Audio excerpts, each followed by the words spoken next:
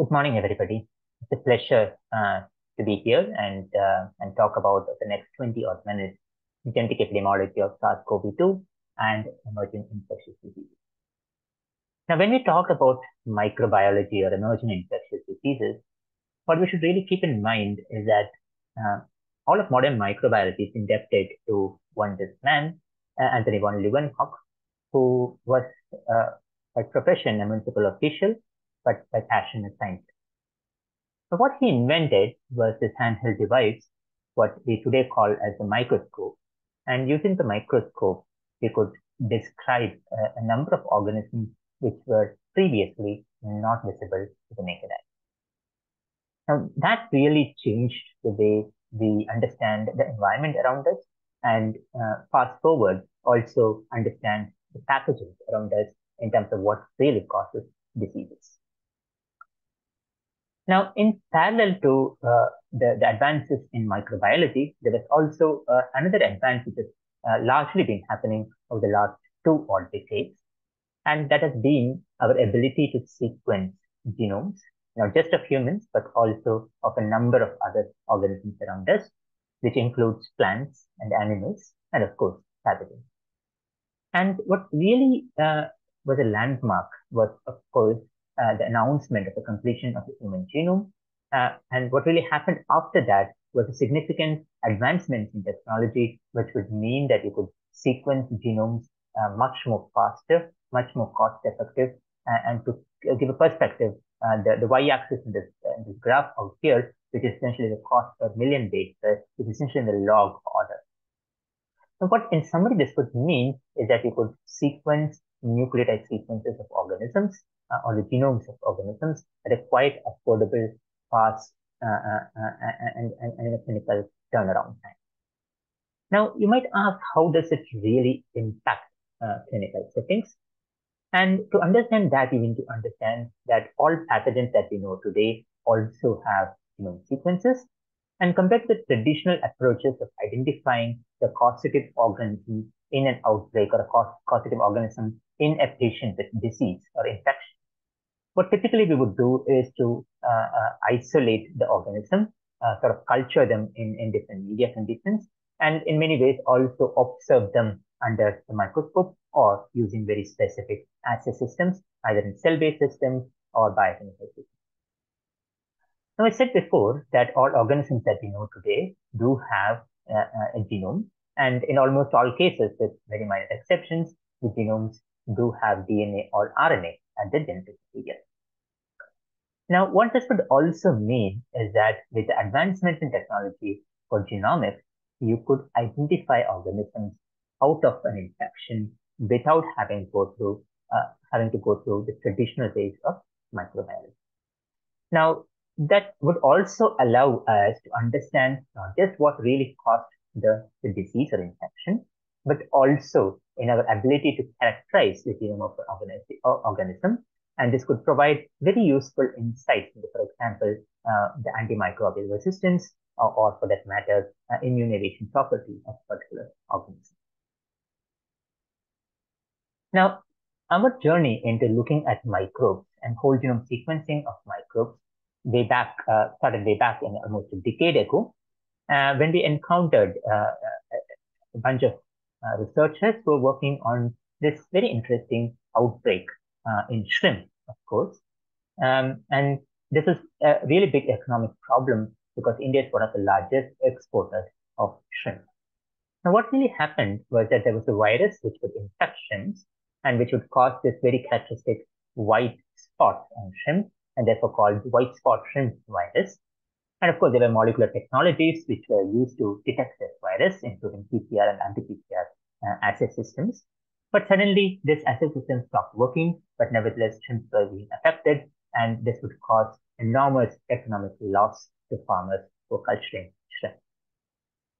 And that's when we were also working, and we work closely with a number of organizations, very specifically Dr. Shahul Hamid, who runs an OIE lab at the Abdul Hakim College in Vellore.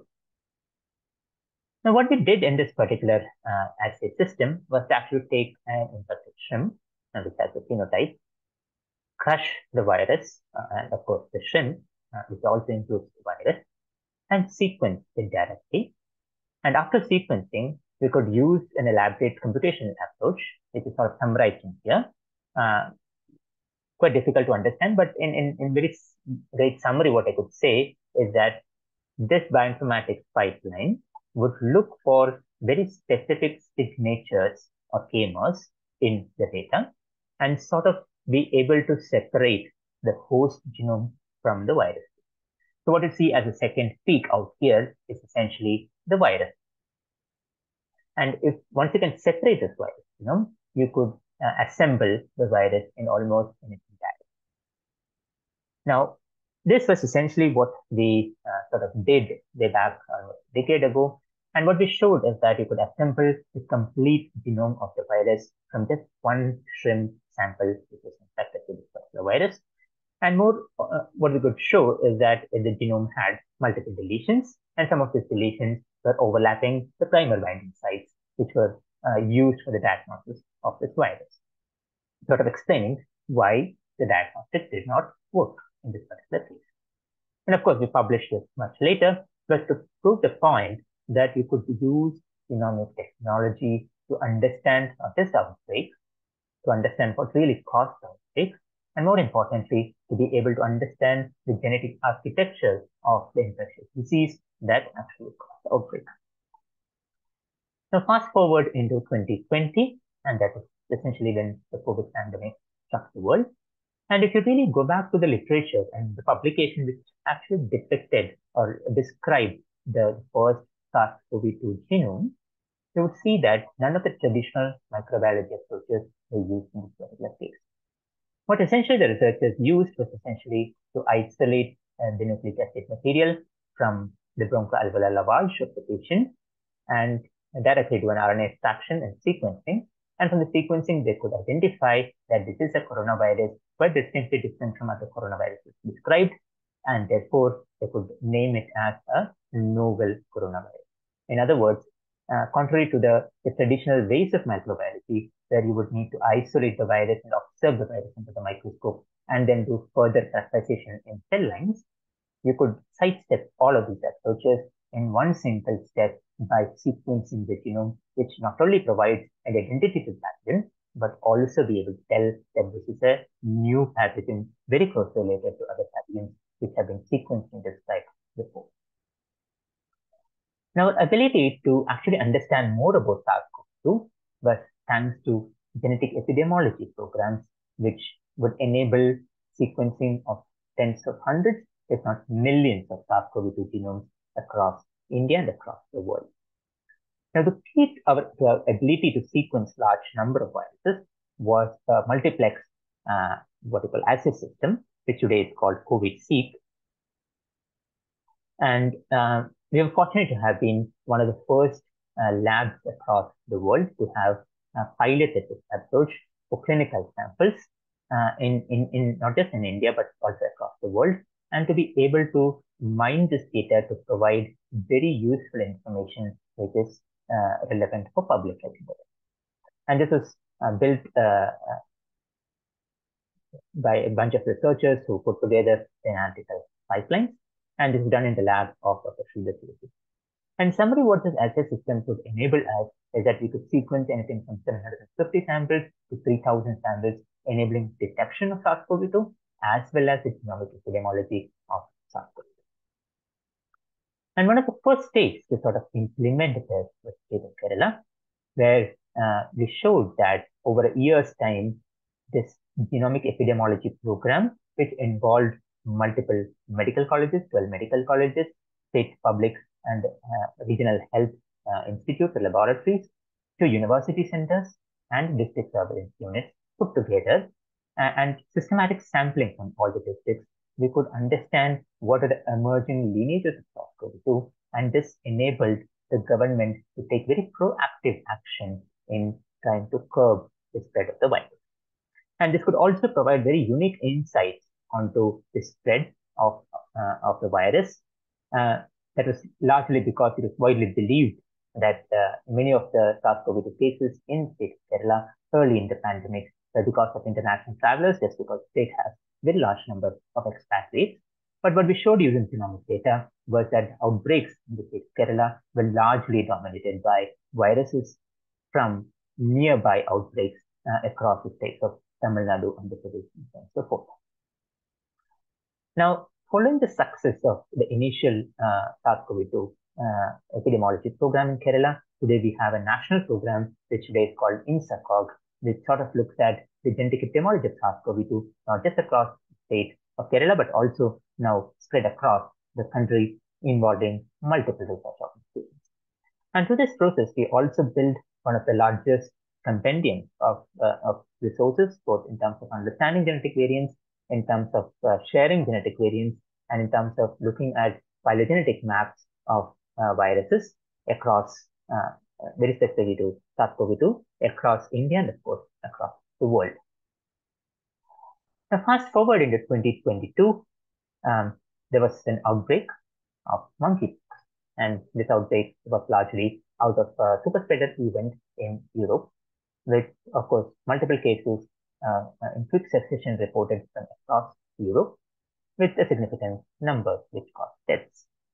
And of course, there has been a second outbreak in the month of July, and this has been the lumpy skin disease of cattle. Both of them have commonality, being pox viruses.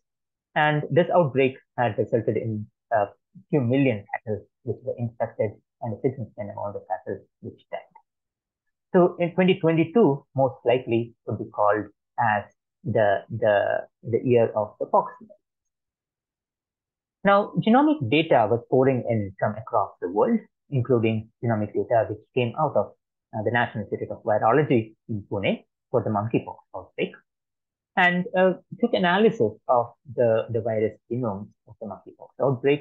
But we realized that the outbreak which was in Europe was distinctly different, or clustered quite distinctly different from the outbreak cluster out of samples from the early samples that essentially from Kerala and much later from Delhi. And what we show is that epidemiologically and genomically, these two outbreaks are quite distinctly different. And this would also enable us to name a new lineage, which is today called the F.2 lineage, quite distinctly different from the outbreak lineage which is spreading across entire Europe. And today now we have multiple other members for this particular lineage in countries ranging from the United States to Thailand, and many more genomes available. And today we know that this epidemiologic link of samples of early monkeypox samples in India were absolutely unrelated to the outbreaks which have occurred across the world and across Europe. So this would provide healthcare administration and public health implementation differences in our ability to track and trace outbreaks, and also bring in policies to sort of counter the spread of the virus. And what we showed with this particular data set, which was available from the National Institute of Virology, was that the new lineage was characterized by 16 distinct genetic variations, and therefore they could be classified quite distinctly different from all the other viruses which came out of the European outbreak. Now, when we talk about the monkeypox virus, we should also talk about other viruses.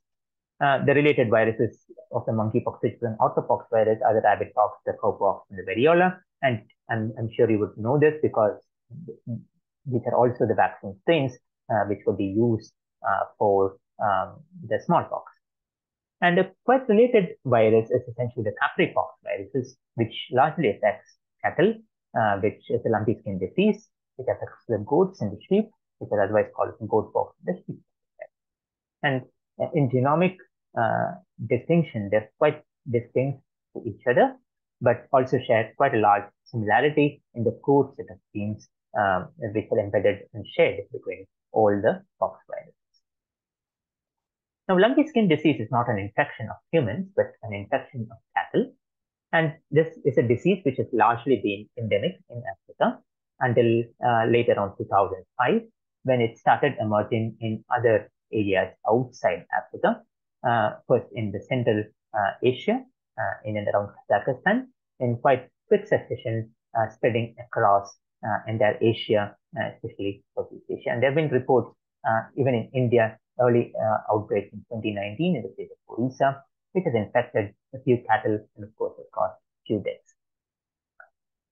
But what really happened after 2019 was a large outbreak in 2022, which infected a large number of cattle. And we are fortunate to have worked with the state government of Rajasthan, which was badly hit with this particular virus.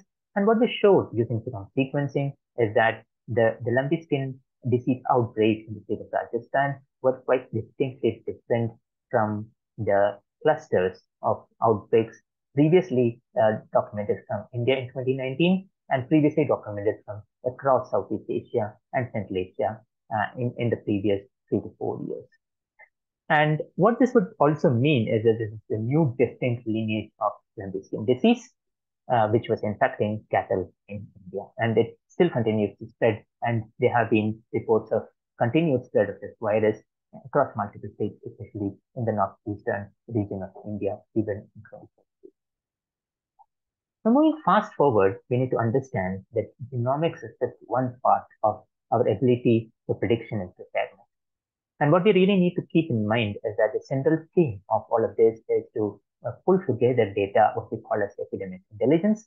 This would come from global and regional initiatives and data sharing and processes. And you could actually pull together a variety of data sources, not just genomic data, but also things like human mobility networks in terms of looking at outbreaks which are climate change derived. You could look at new sources and, of course, model this into what we call as epidemic intelligence. And we are fortunate to have worked with a group of researchers in Kerala who have volunteered to put together the software resources, the data resources in open source, which can enable epidemic intelligence to happen at a much larger scale. And before I close, I would like to also bring that there could be a few examples of how this could be done. For example, in the case of Zika or in the case of dengue. Now, it's very interesting that there has been Zika outbreaks in 2021 in the state of Kerala, largely cases emanating from the southern districts of Trivandrum. And since Zika and dengue and of course chikungunya would share the same vector, you could pretty much model the spread of the potential spread of the virus by looking at a map of dengue infections, for example, in 2021, and you would see pretty much they would overlap, at least in the state of Kerala. And this would allow us to predict whether the new regions which are likely to be hit by Zika. And if you really look at the data which has come out from the ICMR using mosquito surveys, which has suggested that there is 0.05% positivity, that means that it is not too late to act upon the emerging infectious disease, which is Zika. Now, of course, we should also keep in mind that digital solutions could actually open up newer opportunities in understanding infection and, of course, surveying and surveillance of such infectious disease. And a variety of digital tools have been used across the world. This includes the flu survey by the UK, tools like Infectiradar or Infometer or the Infectiradar are used by many different European countries to survey influenza and other similar illnesses which occur across the countries and across the world. And these are voluntary programs where individuals are asked very simple questions on a routine basis, around a week or a couple of weeks, to understand what is the disease status or the health status of an individual and his or her family. And this could provide very useful insights on emerging infections, not just in the country, but also be prepared to handle infectious diseases which might be occurring elsewhere in the country thanks to human mobility. And we have been able to pilot one such tool, which is called Infectiradar. You can access more about this tool in here. And this is essentially a participatory digital surveillance program which would track volunteers on an anonymized fashion on the infection status of these individuals over time. And this can provide very unique data sets on what is really happening in the infection status across different regions of the country. And of course, this would work well with a large number of individuals who are motivated to do this. And we do have a program called Epidemic Watch, which is a citizen science program which involves a large number of individuals who are excited and motivated to understand, track outbreaks, and also discuss outbreaks and how to go about handling them, not just in India, but also outbreaks across the world. And idea is that can we use data sciences to understand outbreaks and tackle them better or be prepared against them much better. I think I'll stop there. And before that, let me acknowledge a lot of people who made this possible. Fantastic colleagues in the lab and fantastic colleagues who have now moved out of the lab. Fantastic collaboration with Dr. Sridhar Subbu for most of the next generation sequencing datasets that I've talked about, and a fantastic number of collaborators from across the country and in many ways across the world as part of the WHO program for Southeast Asia, through INSACOG, to the Maharashtrian Cell Surveillance Programs, Dr. Rajesh Tarikata, I think here who has been very key in putting together the Maharashtra COVID surveillance program. And of course, this will all happen with fund, and fund has largely come from CSR in initial days and from multiple different organizations, including the DBT, the Maharashtra state government, the Kerala state government, and the WHO. I think before I close, let me say that we need to think beyond humans, and we should really think about a One Health approach, and genomics is essentially central to our ability to understand and be prepared for One Health. Thank you very much.